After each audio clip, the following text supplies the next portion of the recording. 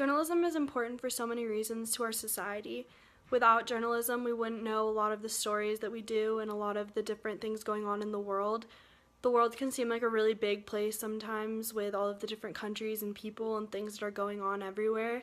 And through journalism and getting to hear some of these stories, we're able to feel a little bit more connected to the world around us and to the people around us, and it makes things seem like they're not quite as far away.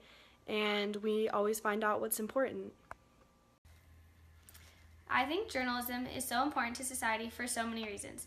It is key in the public getting the latest and the most important news that is out there. Journalism comes in different forms, whether it be online, in newspapers or magazines, or being broadcasted by a reporter. We see all of these different types of journalism every day. All are equally important as well. We need journalists to keep us informed and educated, but also to keep us entertained. Journalism serves a purpose that keeps our world connected to one another.